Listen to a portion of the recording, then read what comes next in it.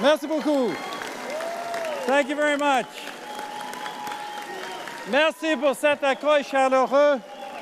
Madame Rajavi, mesdames et messieurs, chers amis, je suis ravi d'être ici avec toute la délégation canadienne pour appuyer la fin du régime à l'arrivée d'un Iran libéré et démocratique. Friends, we are here today, I am here today, not to tell Iranians who their future government should be.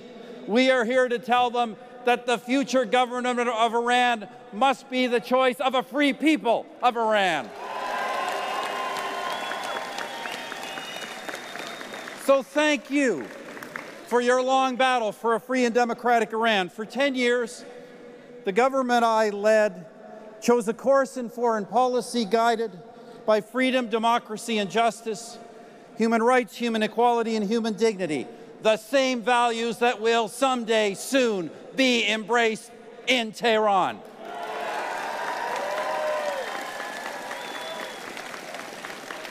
But that is not Iran today.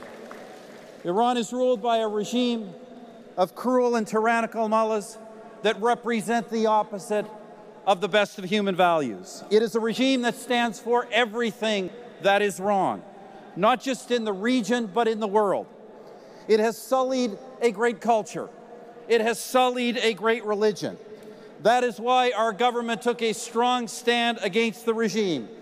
We sponsored annual resolutions at the United Nations against Iran's human rights abuses.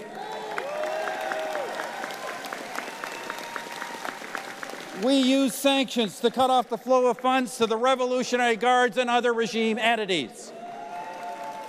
We formally listed the regime as an international state sponsor of terrorism. We passed legislation to allow victims to sue the regime for its atrocities.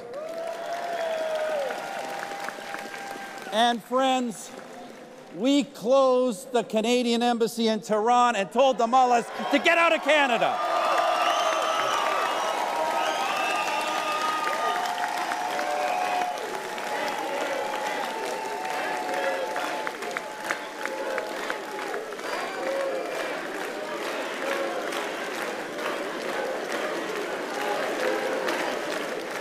Friends, the rulers of Iran have shown us time and time again that their words cannot be trusted. That is why the free world must judge the regime by its actions, and those are actions that seek neither justice nor peace. The mullahs' prisons continue to overflow, with people jailed not for their crimes but for their consciences.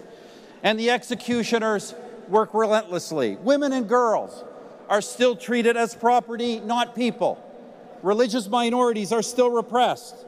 And as much as the mullahs repress them, the protests for change rise in the streets, and they will keep rising until the regime is gone.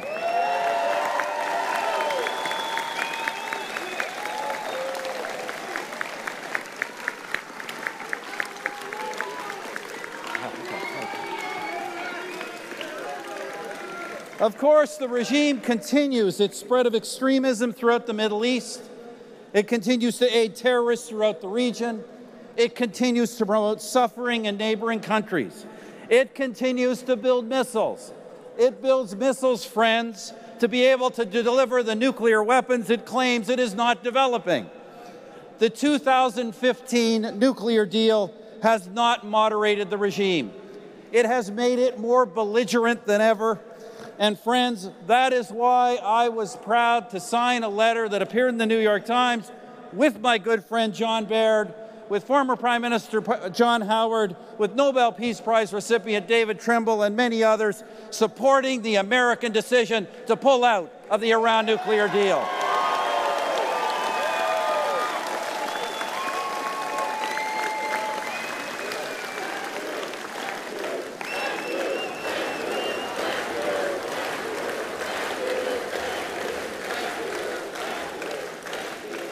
Friends, we know what happened. We know that the cash flowing into Iran since the sanctions were lifted has meant not prosperity for the people, but profit for the regime. We know that research supporting the development of a nuclear arsenal continues. We know that the regime has no desire to live in peace and harmony with the international community. Some in the West may pretend otherwise, but we face these facts because we choose not the easy way, but the right way. We stick by our principles: freedom, democracy, justice, human rights, human equality, human dignity for the people of Iran.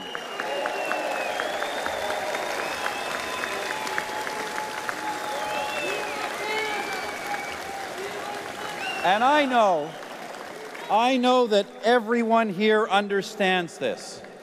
Otherwise, you would have long ago given up your dreams for a new and better Iran. Friends, do not give up hope. You have many friends, as today's gathering shows, from all around the world who want a new Iran.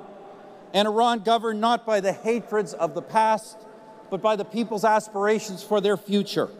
Un nouveau Iran parmi les nations du monde libre et démocratique.